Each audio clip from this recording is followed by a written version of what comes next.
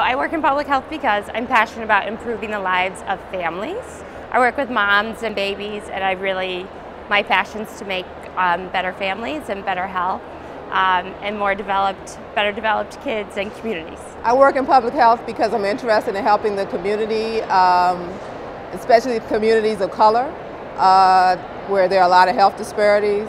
And being in public health gives me an opportunity to work on policies and go out and provide education on ways to better communities of color.